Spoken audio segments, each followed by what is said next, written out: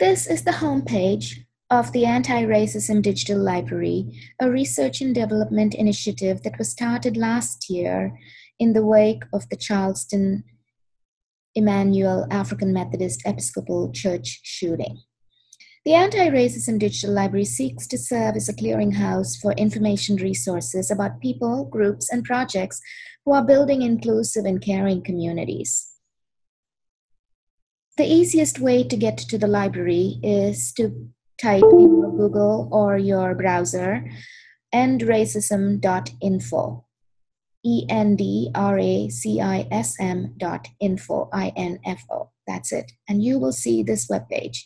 And what I'm trying to do here is bring together information resources of all kinds that highlight what anti-racism is, what anti-racism looks like.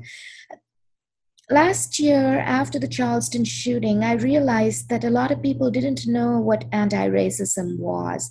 They were very familiar, they thought, with what racism looked like, and they said they weren't racists. They didn't believe in racism. They didn't see race. They were colorblind. So comments like this made me realize that anti-racism, which is a very complex concept, just like racism, it is not a uniform concept. It is very nuanced. It's very heterogeneous.